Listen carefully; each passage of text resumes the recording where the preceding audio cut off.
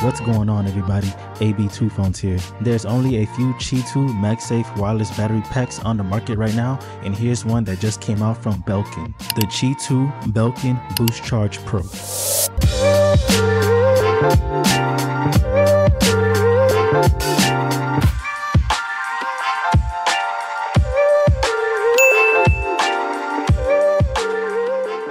We'll do a charging speed test on iPhone and Android, and we'll also compare this to the only other Qi2 10,000 mAh battery pack on the market right now, and that's from Anker. I reviewed that one last month, comparing the difference between Qi2 and Qi1. Go check that video out if you like.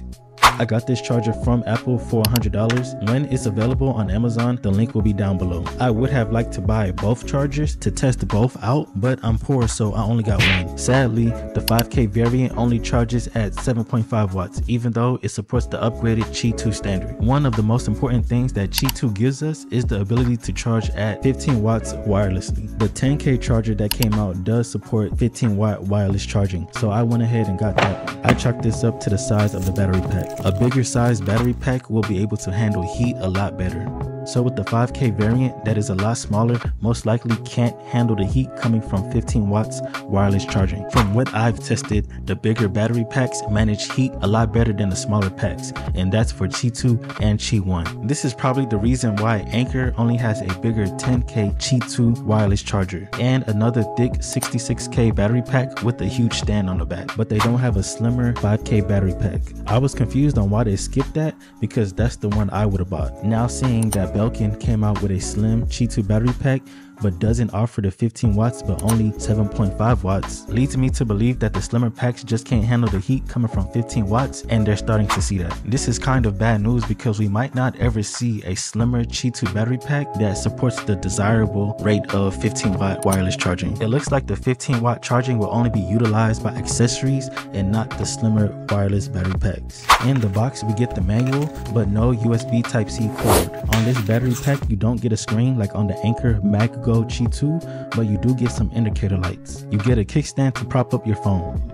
At first I was disappointed to see that there was no Type-C charger in the box, but I noticed that there's a cord connected straight to the charger. Oh, hell yeah! In my older videos testing wireless battery packs, I found that using a small Type-C cord to charge the phone instead of using the wireless transfer works 10 times better, especially on Android because Android phones don't support MagSafe or the 15 watt wireless transfer from Qi2 charging. I'm excited to see that Belkin acknowledged this and went ahead and added a cord straight to the charger. Having this cord is also good for phones that don't have wireless charging at all, like the Nothing Phone 2A. A great phone, by the way. After getting a magnetic ring, you can charge this phone similar to MagSafe, but with a cord. And while doing this, understand that you're not missing much because wireless charging technology is still slow.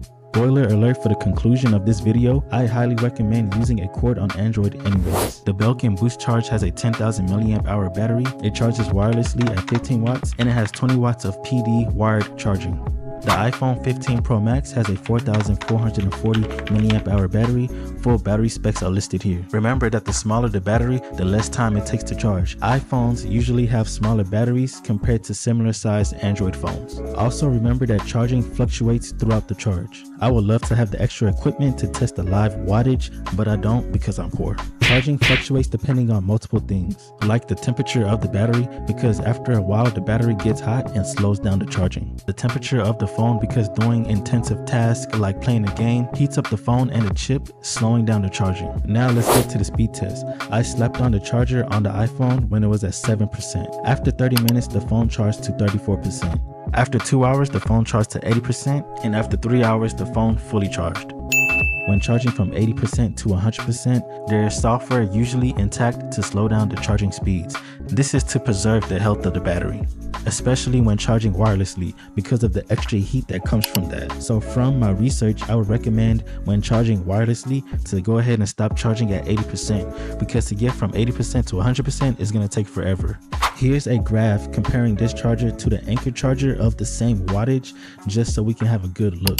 The Belkin charger did get noticeably hotter than the Anker charger, but not too hot. I noticed at the 70% mark, the Belkin charger slowed down the charging speeds significantly. But from 0 to 50, the Anker charger and the Belkin charger were very similar. The Belkin may have slowed down due to heat. Anker does manage heat better. But surprisingly, the Belkin had over 50% charge left on the battery after fully charging the iPhone. The Anker charger was usually left between 25 to 35% after fully charging the iPhone. This happened every time I tested it. When the cable is connected, the Belkin charged the iPhone from 0 to 100 in about an hour and 45 minutes. On the Android side, I tested this charger on the Nothing Phone 2. Another great phone, by the way. It has a 4,700 milliamp hour battery. The rest of the battery specs are listed out here. I used a case and a MagSafe ring to connect the charger. Unsurprisingly, the phone charged incredibly slow, taking over 4.5 hours to fully charge the phone. This is depressing speeds because Android does not support MagSafe or Qi2, so we don't get that 15-watt wireless charging. I will always recommend to use a short Type-C charger when charging on Android. This is what I do personally because I daily drive the Nothing Phone 2. Yes, I'm team Android, but I love the utility of MagSafe a lot, so much so that I made this video. Here's a graph of the charging speed with the wire connected. It charges the Android phone from 0 to 100 in about 1 hour and 45 minutes, almost 3 hours faster than when charging wirelessly. When using a short cable, you get the versatility of a detachable magnetic charger and also getting the pros of using fast wired charging. So now that we know this, is it worth getting a battery pack that supports the more expensive Qi2 standard over a cheaper Qi1 battery pack?